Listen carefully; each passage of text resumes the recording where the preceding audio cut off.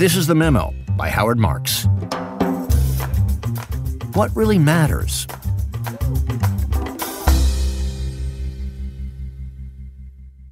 I've gathered a few ideas from several of my memos this year, plus some recent musings and conversations to form the subject of this memo. What really matters or should matter for investors? I'll start by examining a number of things that I think don't matter. What doesn't matter? Short-term events. In The Illusion of Knowledge, September 2022, I railed against macro forecasting, which in our profession mostly concerns the next year or two. And in I Beg to Differ, July 2022, I discussed the questions I was asked most frequently at Oaktree's June 21st conference in London. How bad will inflation get? How much will the Fed raise interest rates to fight it? Will those increases cause a recession? How bad and for how long? The bottom line, I told the attendees, was that these things all relate to the short term. And this is what I know about the short term. Most investors can't do a superior job of predicting short-term phenomena like these. Thus, they shouldn't put much stock in opinions on these subjects, theirs or those of others. They're unlikely to make major changes in their portfolios in response to these opinions. The changes they do make are unlikely to be consistently right. Thus, these aren't the things that matter. Consider an example. In response to the first tremors of the global financial crisis, the Federal Reserve began to cut the Fed funds rate in third quarter 2007. They then lowered it to zero around the end of 2008 and left it there for 7 years. In late 2015, virtually the only question I got was, when will the first rate increase occur? My answer was always the same. Why do you care? If I say February, what will you do? And if I later change my mind and say May, what will you do differently? If everyone knows rates are about to rise, what difference does it make which month the process starts? No one ever offered a convincing answer. Investors probably think asking such questions is part of behaving professionally, but I doubt they could explain why. The vast majority of investors can't know for sure what macro events lie just ahead or how the markets will react to the things that do happen. In The Illusion of Knowledge, I wrote at length about the way unforeseen events make a hash of economic and market forecasts. In summary, most forecasts are extrapolations, and most of the time, things don't change. So, extrapolations are usually correct but not particularly profitable. On the other hand, accurate forecasts of deviations from trend can be very profitable, but they're hard to make and hard to act on. These are some of the reasons why most people can't predict the future well enough to repeatably produce superior performance. Why is doing this so hard? Don't most of us know what events are likely to transpire? Can't we just buy the securities of the companies that are most likely to benefit from those events? In the long run, maybe. But I want to turn to a theme that Bruce Karsh has been emphasizing lately regarding a major reason why it's particularly challenging to profit from a short-term focus.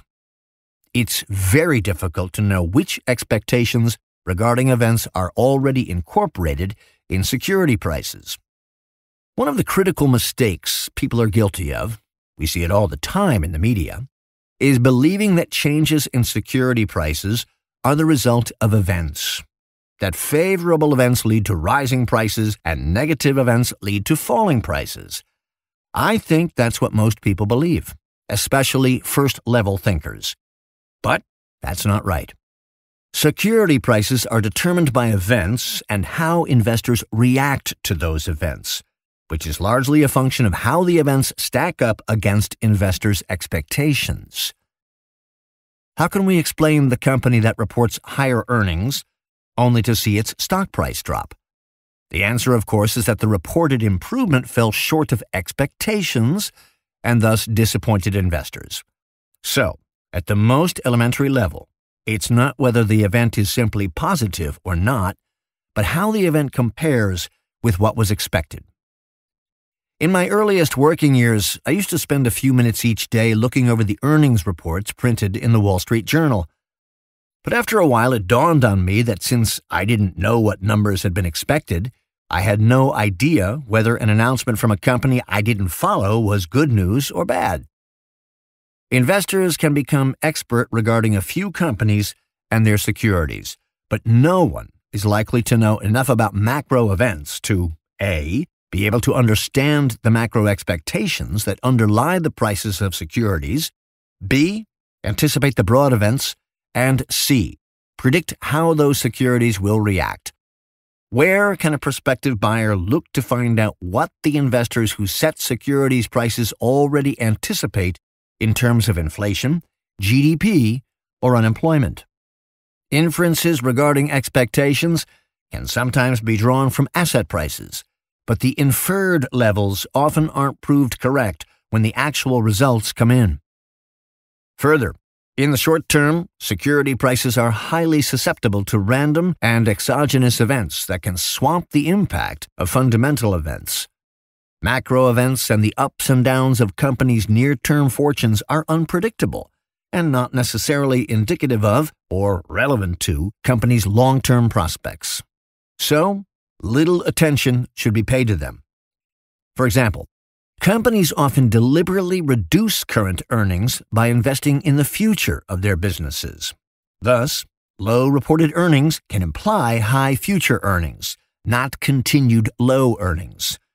To know the difference, you have to have an in-depth understanding of the company.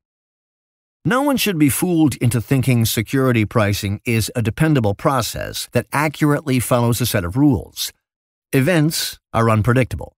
They can be altered by unpredictable influences, and investors' reactions to the events that occur are unpredictable. Due to the presence of so much uncertainty, most investors are unable to improve their results by focusing on the short term. It's clear from observation that security prices fluctuate much more than economic output or company profits. What accounts for this? It must be the fact that in the short term, the ups and downs of prices are influenced far more by swings in investor psychology than by changes in companies' long-term prospects. Because swings in psychology matter more in the near term than changes in fundamentals, and are so hard to predict, most short-term trading is a waste of time. Or worse. What doesn't matter? The trading mentality. Over the years, my memos have often included some of my father's jokes from the 1950s, based on my strong belief that humor often reflects truths about the human condition. Given its relevance here, I'm going to devote a bit of space to a joke I've shared before. Two friends meet in the street and Joe asks Sam what's new. "Oh," he replies, "I just got a case of great sardines." Joe: "Great, I love sardines. I'll take some. How much are they?" Sam: $10,000 a tin. Joe: "What? How can a tin of sardines cost $10,000? Sam: "These are the greatest sardines in the world. Each one is a pedigreed, purebred with papers. They were caught by net, not hook, deboned by hand, and packed in the finest extra virgin olive oil, and the label was painted by a well-known artist. They're a bargain at $10,000. Joe: "But who would ever eat $10,000 sardines?" Sam: "Oh, these aren't eating sardines. They're trading sardines." I include this old joke because I believe most people treat stocks and bonds like something to trade, not something to own. If you ask Warren Buffett to describe the foundation of his approach to investing, he'll probably start by insisting that stocks should be thought of as ownership interests in companies. Most people don't start companies with the goal of selling them in the short term, but rather they seek to operate them, enjoy profitability, and expand the business. Of course, founders do these things to ultimately make money, but they're likely to view the money as the byproduct of having run a successful business. Buffett says people who buy stocks should think of themselves as partners of owners with whom they share goals. But I think that's rarely the case. Most people buy stocks with the goal of selling them at a higher price, thinking they're for trading, not for owning. This means they abandon the owner mentality and instead act like gamblers or speculators who bet on stock price moves. The results are often unpleasant. The Dalbar Institute 2012 study showed that investors receive 3 percentage points less per year than the S&P 500 generated from 1992 to 2012, and the average holding period for a typical investor is 6 months. 6 months. When you hold a stock for less than a year, you are not using the stock market to acquire business ownership positions and participate in the growth of that business. Instead, you are just guessing at short-term news and expectations, and your returns are based on how other people react to that news information. In aggregate, that kind of attitude gets you 3 percentage points less per year than you'd get from doing nothing at all beyond making the initial investment in the index fund of the S&P 500. Fidelity's best investors are dead. A Conservative Income Investor, April 8, 2020. To me, buying for a short-term trade equates to forgetting about your sports team's chances of winning the championship and instead betting on who's going to succeed in the next play, period, or inning. Let's think about the logic. You buy a stock because you think it's worth more than you have to pay for it, whereas the seller considers it fully priced. Someday, if things go well, it'll become fully priced, in your opinion, meaning you'll sell it. The person you sell it to, however, will buy it because he thinks it's worth still more. We used to talk about this process as being reliant on the greater fool theory. No matter what price I pay for a stock, there will always be someone who will buy it from me for more, despite the fact that I'm selling because I've concluded that it has reached full value. Every buyer is motivated by the belief that the stock will eventually be worth more than today's price, a view the seller presumably doesn't share. The key question is, what type of thinking underlies these purchases? Are the buyers buying because this is a company they'd like to own a piece of for years? Or are they merely betting that the price will go up? The transactions may look the same from the outside, but I wonder about the thought process, and thus the soundness of the logic. Each time a stock is traded, one side is wrong and one is right. But if what you're doing is betting on trends in popularity, and thus the direction of price moves over the next month, quarter, or year, is it realistic to believe you'll be right more often than the person on the other side of the trade? Maybe the decline of active management can be attributed to the many active managers who placed bets on the direction of stock prices in the short term, instead of picking companies they wanted to own part of for years. It's all a matter of the underlying mentality. I had a long debate on this topic with my father back in 1969, when I lived with him during my first months at First National City Bank. It's amazing for me to think back to those days. He was so much younger than I am today. I told him I thought buying a stock should be motivated by something other than the hope that the price would rise, and I suggested this might be the expectation that dividends would increase over time. He countered that no one buys stocks for the dividends. They buy because they think the price will go up. But what would trigger the rise? Wanting to own a business for its commercial merit and long-term earnings potential is a good reason to be a stockholder. And if these expectations are borne out, a good reason to believe the stock price will rise. In the absence of that, buying in the hope of appreciation merely amounts to trying to guess which industries and companies investors will favor in the future. Ben Graham famously said, "In the short run, the market is a voting machine, but in the long run, it is a weighing machine." While none of this is easy, as Charlie Munger once told me, carefully weighing long-term merit should produce better results than trying to guess at short-term swings in popularity. What doesn't matter? Short-term performance. Given the possible contributors to short-term investment performance, reported results can present a highly misleading picture. And here, I'm talking mostly about superior gains in good times. I feel there are 3 ingredients for success during good times: aggressiveness, timing, and skill. And if you have enough aggressiveness at the right time, you don't need that much skill.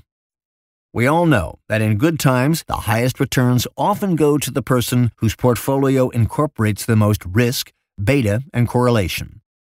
Having such a portfolio isn't a mark of distinction or insight if the investor is a perma-bull who's always positioned aggressively. Finally, random events can have an overwhelming impact on returns, in either direction, in a given quarter or year. One of the recurring themes in my memos is the idea that the quality of a decision cannot be determined from the outcome alone. Decisions often lead to negative outcomes, even when they're well-reasoned and based on all the available information. On the other hand, we all know people, even occasionally ourselves, who've been right for the wrong reason. Hidden information and random developments can frustrate even the best thinkers' decisions. However, when outcomes are considered over a long period of time and a large number of trials, the better decision-maker is overwhelmingly likely to have a higher proportion of successes. Obviously, no one should attach much significance to returns in one quarter or year. Investment performance is simply one result drawn from the full range of returns that could have materialized, and in the short term, it can be heavily influenced by random events. Thus, a single quarter's return is likely to be a very weak indicator of an investor's ability, if that. Deciding whether a manager has special skill or whether an asset allocation is appropriate for the long run on the basis of one quarter or year is like forming an opinion of a baseball player on the basis of one trip to the plate, or of a racehorse based on one race. We know short-term performance doesn't matter much, and yet most of the investment committees I've sat on have had the latest quarter's performance as the first item on the agenda and devoted a meaningful portion of each meeting to it. The discussion is usually extensive, but it rarely leads to significant action. So why do we keep doing it? For the same reasons investors pay attention to forecasting, as described in The Illusion of Knowledge. Everyone does it, and it would be irresponsible not to. What doesn't matter? Volatility. I haven't written much about volatility, other than to say I strongly disagree with people who consider it the definition or essence of risk.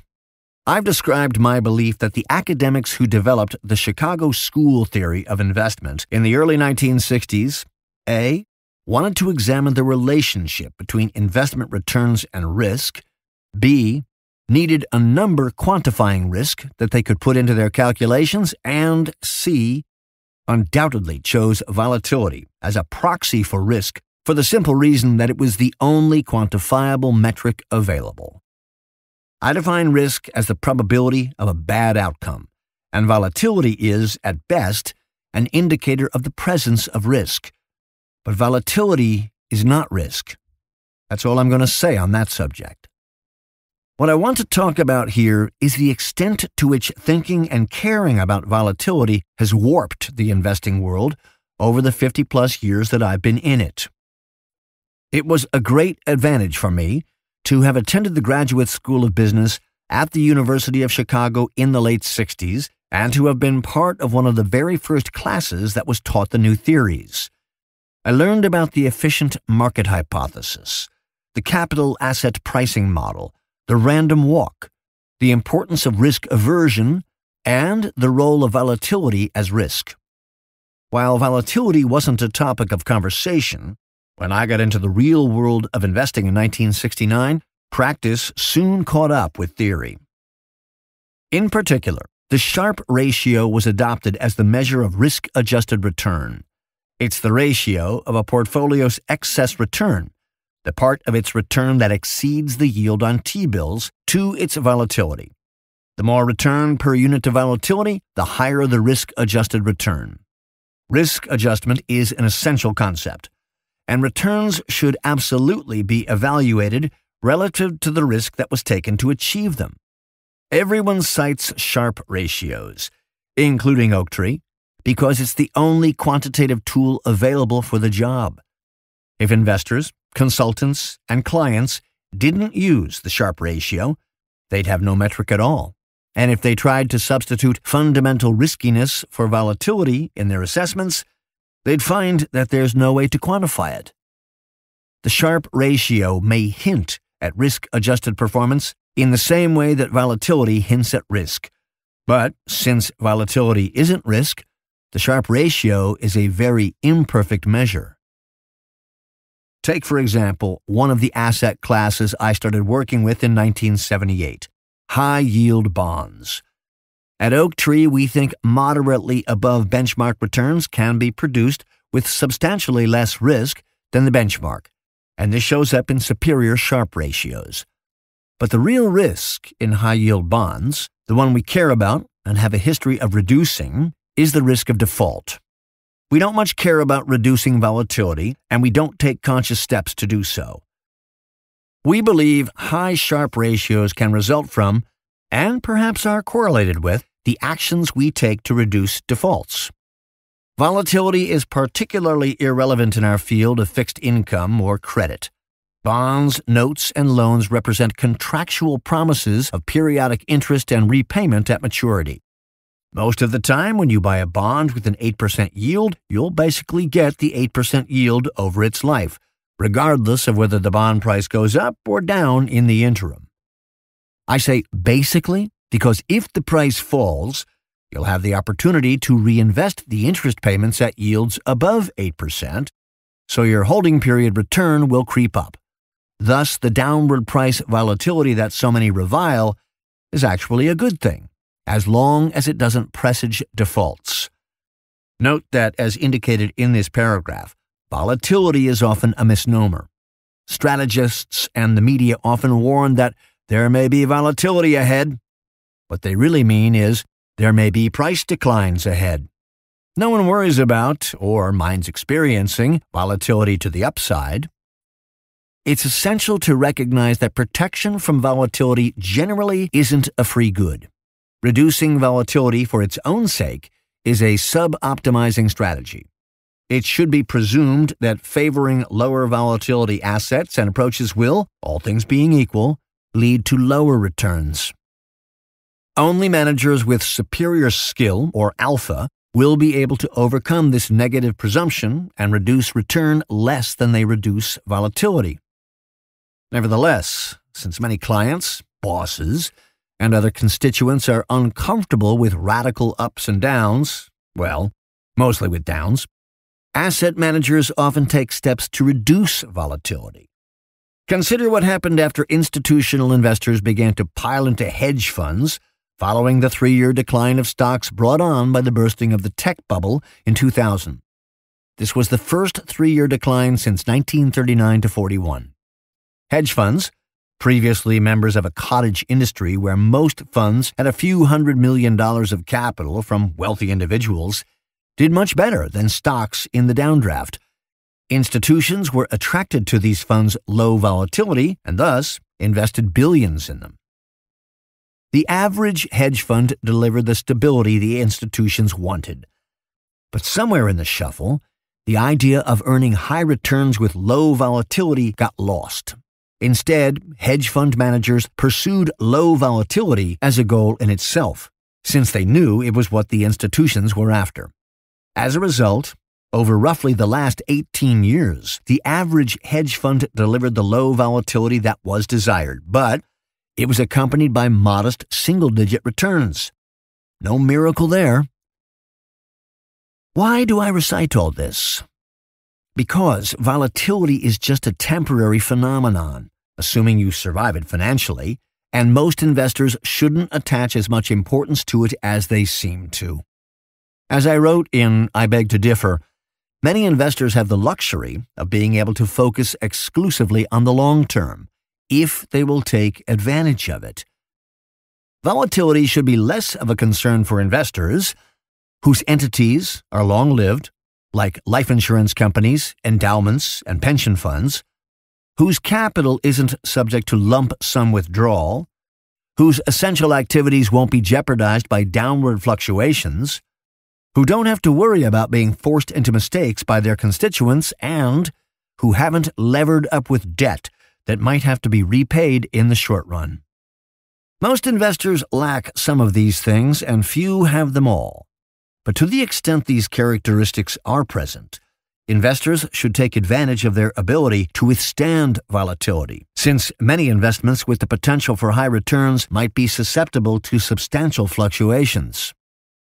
Warren Buffett always puts it best, and on this topic he usefully said, "We prefer a lumpy 15% return to a smooth 12% return." Investors who'd rather have the reverse, who find a smooth 12% preferable to a lumpy 15%, should ask themselves whether their aversion to volatility is mostly financial or mostly emotional. Of course, the choices made by employees, investment committee members, and hired investment managers may have to reflect real-world considerations. People in charge of institutional portfolios can have valid reasons for avoiding ups and downs that their organizations or clients might be able to stomach in financial terms but would still find unpleasant. All anyone can do is the best they can under their particular circumstances. But my bottom line is this. In many cases, people accord volatility far more importance than they should. An aside. While I'm on the subject of volatility, I want to turn to an area that hasn't reported much of it of late: private investment funds. The first 9 months of 2022 constituted one of the worst periods on record for both stocks and bonds. Yet, many private equity and private debt funds are reporting only small losses for the year to date. I'm often asked what this means and whether it reflects reality. Maybe the performance of private funds is being reported accurately. I know we believe ours is, but I recently came across an interesting Financial Times article provocatively titled "The Volatility Laundering, Return Manipulation, and Phony Happiness of Private Equity" by Robin Wigglesworth. Here's some of its content. The widening performance gap between public and private markets is a huge topic these days. Investors are often seen as the gormless, foolish dupes falling for the return manipulation of cunning private equity tycoons. But what if they are co-conspirators? That's what a new paper from 3 academics at the University of Florida argues. Based on nearly 2 decades worth of private equity real estate funds data, Blake Jackson, David Ling, and Andy Naranjo conclude that private equity fund managers manipulate returns to cater to their investors. Jackson, Ling, and Naranjo's central conclusion is that GPs do not appear to manipulate interim returns to fool their LPs, but rather because their LPs want them to do so. Similar to the idea that banks design financial products to cater to yield-seeking investors or firms issue dividends to cater to investor demand for dividend payments, we argue that PE fund managers boost interim performance reports to cater to some investors' demand for manipulated returns. If a GP boosts or smooths returns, investment managers within LP organizations can report artificially higher Sharpe ratios, alphas, and top-line returns, such as IRRs, to their trustees or other overseers. In doing so, these investment managers, whose median tenure of 4 years often expires years before the ultimate returns of a PE fund are realized, might improve their internal job security or potential labor market outcomes. This probably helps explain why private equity firms on average actually reported gains of 1.6% in the first quarter of 2022 and only some modest market downwards since then, despite global equities losing 22% of their value this year. November 2nd, 2022. If both GPs and LPs are happy with returns that seem unusually good, might the result be suspect? Is the performance of private assets being stated accurately? Is the low volatility being reported genuine? If the current business climate is challenging, shouldn't that affect the prices of public and private investments alike? But there's another series of relevant questions. Mightn't it be fair for GPs to decline to mark down private investments in companies that have experienced short-term weakness but whose long-term prospects remain bright? And while private investments might not have been marked down enough this year, isn't it true that the prices of public securities are more volatile than they should be, overstating the changes in long-term value? I certainly think public security prices reflect psychological swings that are often excessive. Should the prices of private investments emulate this? As with most things, any inaccuracy in reporting will eventually come to light. Eventually, private debt will mature, and private equity holdings will have to be sold. If the returns being reported this year understate the real declines in value, performance from here on out will likely look surprisingly poor. And I'm sure this will lead plenty of academics, and maybe a few regulators, to question whether the pricing of private investments in 2022 was too high. We'll see. What doesn't matter? Hyperactivity.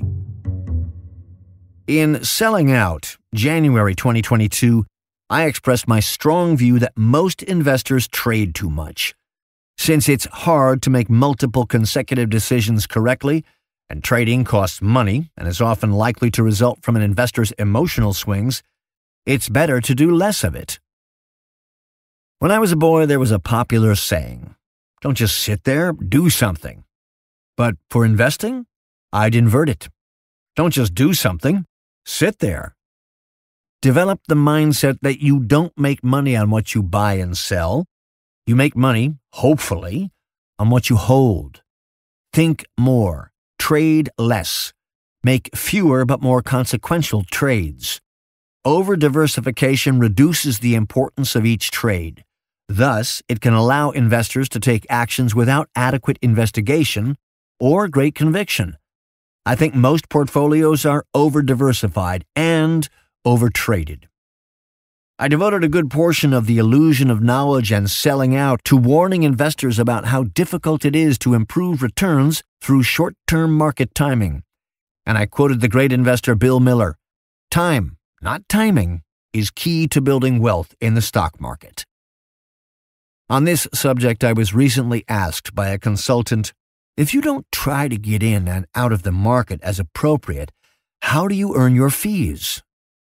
My answer was that it's our job to assemble portfolios that will perform well over the long run, and market timing is unlikely to add to the outcome unless it can be done well, which I'm not convinced is usually the case. "What about you?" I asked.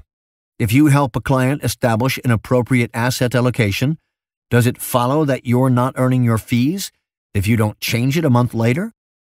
Likewise, the day The Illusion of Knowledge came out, an old friend asked me, "But you have to take a position on short-run events, don't you?"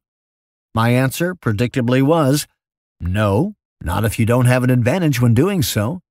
Why would you bet on the outcome of a coin toss, especially if it cost money to play?" I'll end my discussion of this subject with a wonderful citation. A news item that has gotten a lot of attention recently concerned an internal performance review of Fidelity accounts to determine which type of investors received the best returns between 2003 and 2013. The customer account audit revealed that the best investors were either dead or inactive. The people who switched jobs and forgot about an old 401k, leaving the current options in place, or the people who died and the assets were frozen while the estate handled the assets. Fidelity's best investors are dead. The Conservative Income Investor, April 8, 2020. Since the journalists have been unable to find the Fidelity study, and apparently so has Fidelity, the story is probably apocryphal. But I still like the idea, since the conclusion is so much in line with my thinking. I'm not saying it's worth dying to improve investment performance, but it might be a good idea for investors to simulate that condition by sitting on their hands.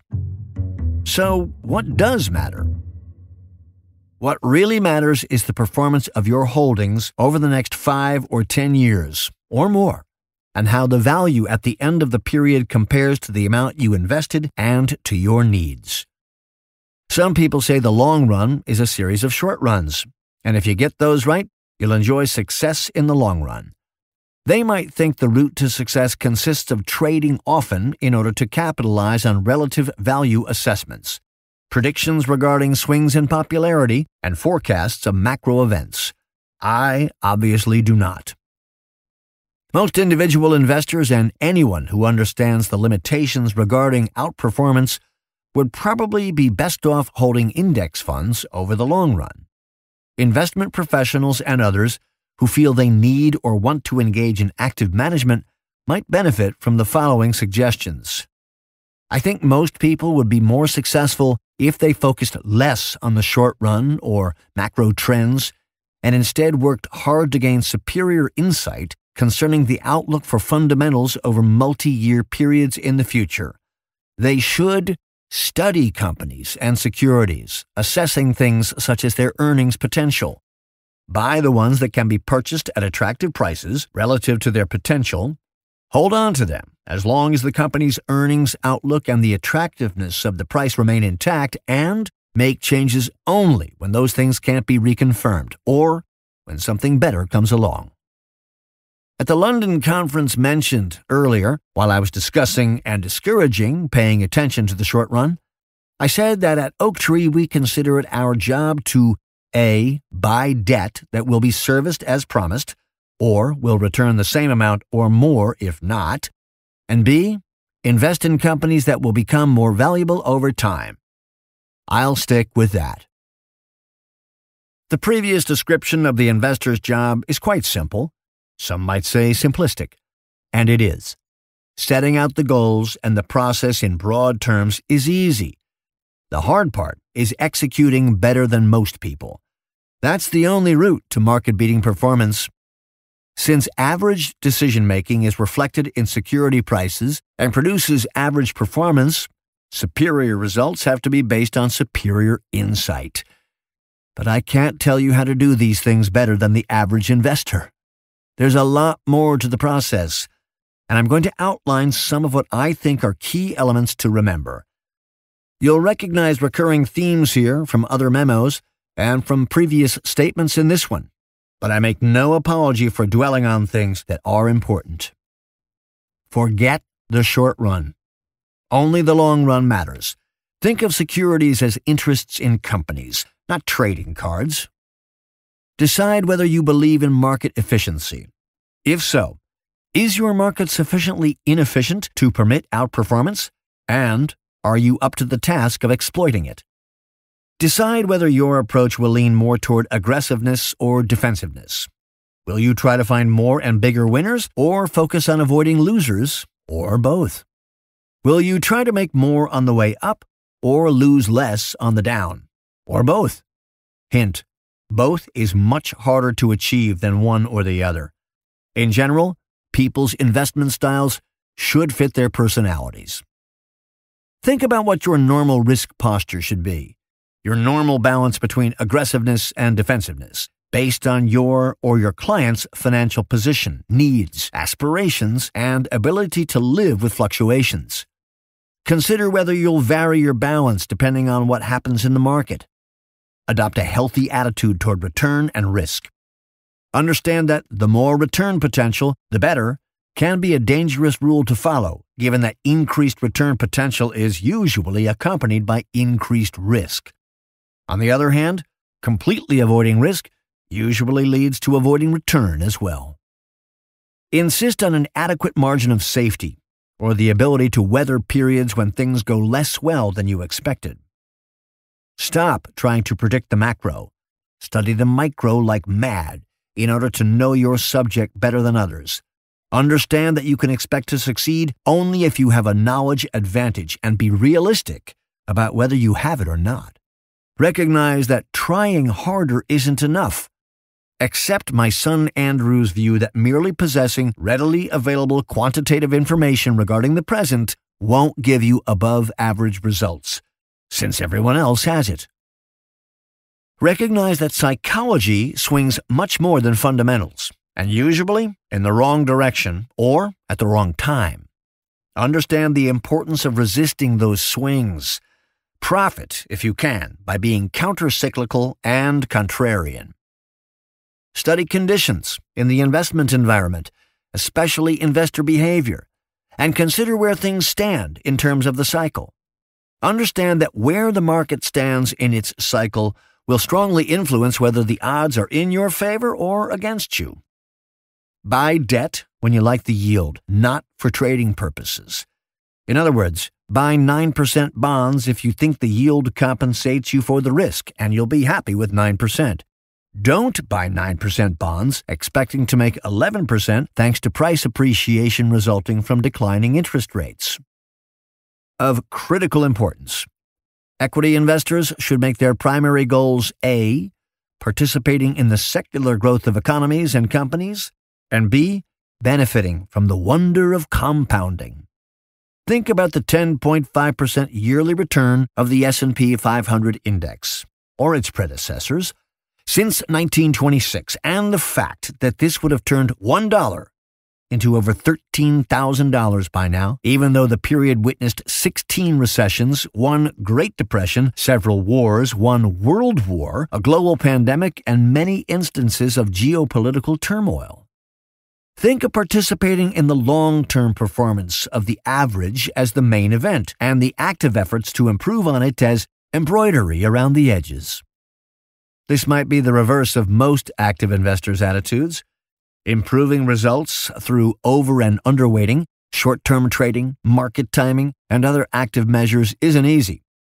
Believing you can do these things successfully requires the assumption that you're smarter than a bunch of very smart people. Think twice before proceeding, as the requirements for success are high. Don't mess it up by overtrading. Think of buying and selling as an expense item, not a profit center. I love the idea of the automated factory of the future, with its one man and one dog. The dog's job is to keep the man from touching the machinery, and the man's job is to feed the dog. Investors should find a way to keep their hands off their portfolios most of the time. A special word in closing: asymmetry. Asymmetry is a concept I've been conscious of for decades and consider more important with every passing year. It's my word for the essence of investment excellence and a standard against which investors should be measured. First, some definitions. I'm going to talk soon about whether an investor has alpha. Alpha is technically defined as return in excess of the benchmark return, but I prefer to think of it as superior investing skill. It's the ability to find and exploit inefficiencies when they're present. Inefficiencies, mispricings, or mistakes represent instances when an asset's price diverges from its fair value. These divergences can show up as bargains, or the opposite, overpricings. Bargains will dependably perform better than other investments over time after adjustment for their riskiness. Overpricings will do the opposite. Beta is an investor's or a portfolio's relative volatility, also described as relative sensitivity or systematic risk. People who believe in the efficient market hypothesis think of a portfolio's return as the product of the market's return multiplied by the portfolio's beta. This is all it takes to explain results, since there are no mispricings to take advantage of in an efficient market, and no such thing as alpha. Thus, alpha is skill that enables an investor to produce performance better than that which is explained purely by market return and beta. Another way to say this is that having alpha allows an investor to enjoy profit potential that is disproportionate to loss potential. Asymmetry. In my view, asymmetry is present when an investor can repeatedly do some or all of the following: make more money in good markets than he gives back in bad markets, have more winners than losers, make more money on his winners than he loses on his losers, do well when his aggressive or defensive bias proves timely but not badly when it doesn't, do well when his sector or strategy is in favor but not badly when it isn't, and construct portfolios so that most of the surprises are on the upside. For example, most of us have an inherent bias toward either aggressiveness or defensiveness. For this reason, it doesn't mean much if an aggressive investor outperforms in a good year or a defensive investor outperforms in a bad year.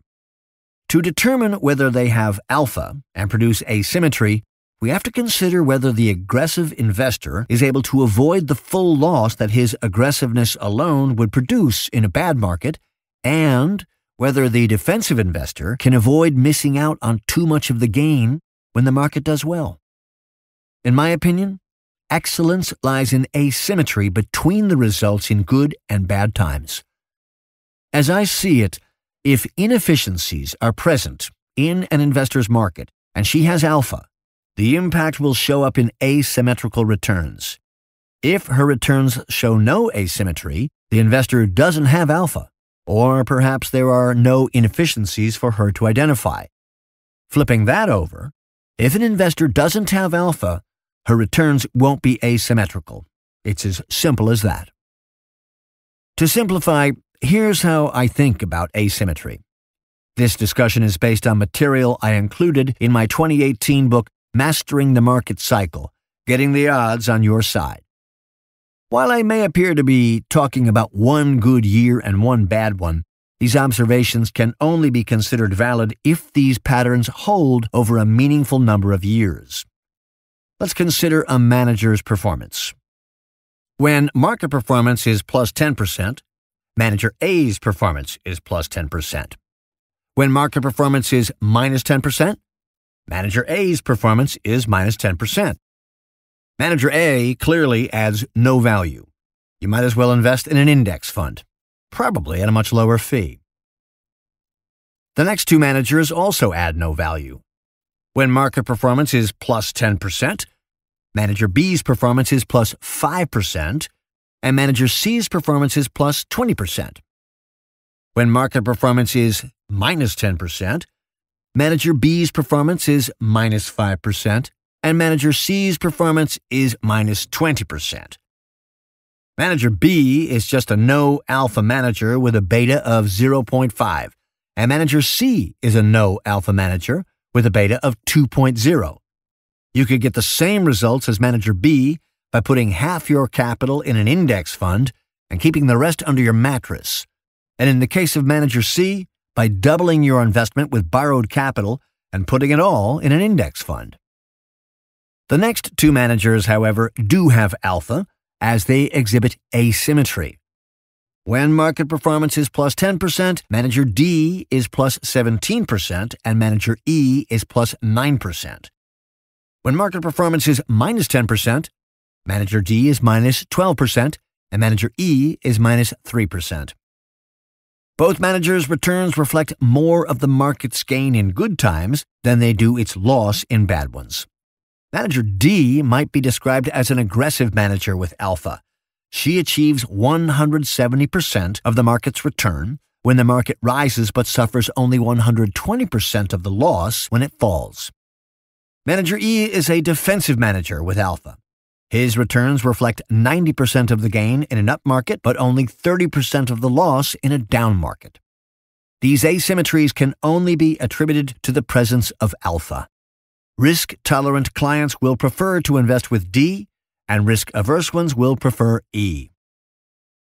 The next manager is truly exceptional. When market performance is plus 10%, Manager F's performance is plus 20%.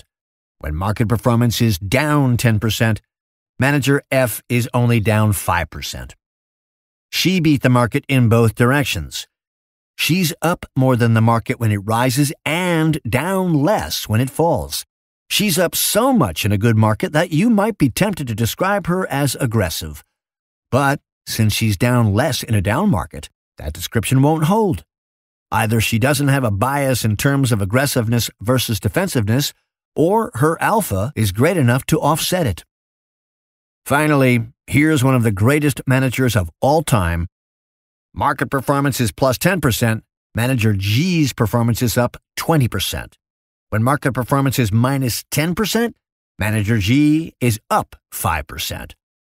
Manager G is up in good and bad markets alike. He clearly doesn't have an aggressiveness-defensiveness bias, since his performance is exceptional in both markets.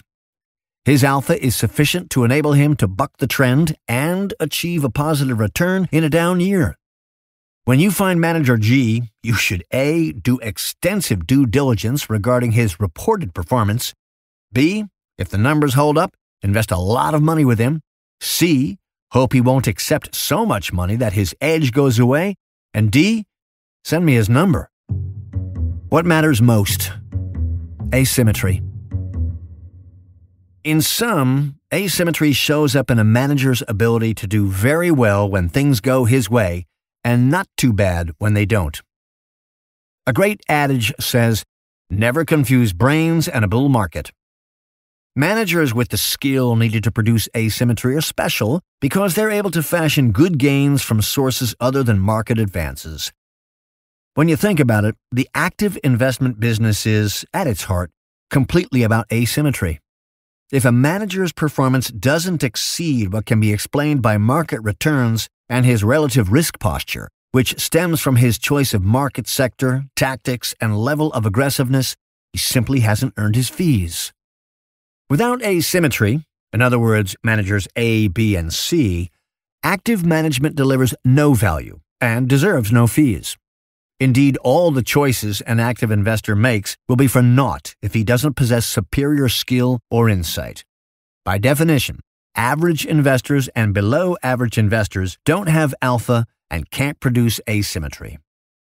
The big question is how to achieve asymmetry. Most of the things people focus on, the things I described earlier as not mattering, can't provide it. As I've said before, the average of all investors' thinking produces market prices and, obviously, average performance. Asymmetry can only be demonstrated by the relatively few people with superior skill and insight. The key lies in finding them. November 22nd, 2022. Thank you for listening to The Memo by Howard Marks. To hear more episodes, be sure to subscribe wherever you listen to podcasts.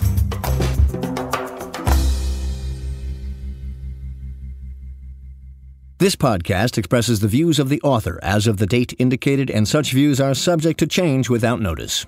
Oaktree has no duty or obligation to update the information contained herein. Further, Oaktree makes no representation, and it should not be assumed that past investment performance is an indication of future results. Moreover, wherever there is a potential for profit, there is also the possibility of loss. This podcast is being made available for educational purposes only and should not be used for any other purpose. The information contained herein does not constitute and should not be construed as an offering of advisory services or an offer to sell or solicitation to buy any securities or related financial instruments in any jurisdiction. Certain information contained herein concerning economic trends and performances based on or derived from information provided by independent third-party sources. Oaktree Capital Management, LP, Oaktree, believes that the sources from which such information has been obtained are reliable. However, it cannot guarantee the accuracy of such information and has not independently verified the accuracy or completeness of such information or the assumptions on which such information is based. This podcast, including the information contained herein, may not be copied, reproduced, republished, or posted in whole or in part in any form without the prior written consent of Oaktree. Audiation.